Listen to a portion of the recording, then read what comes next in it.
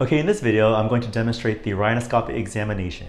So I have my rhinoscopic attachment, and I'm going to go ahead and sterilize that with my alcohol swab first, so that way it has time to dry out before I apply it to the patient's nose. From there, I'm going to go ahead and attach that to the main battery attachment, and then that should click like so, and then go ahead and turn the rhinoscope on by turning the dial, and then here's the light.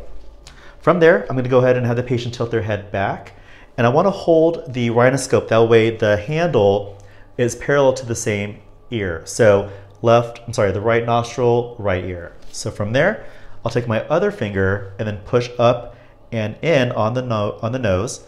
I'll go ahead and advance my rhinoscope into the cavity and then observe from there. And then I'll go ahead and repeat on the other side.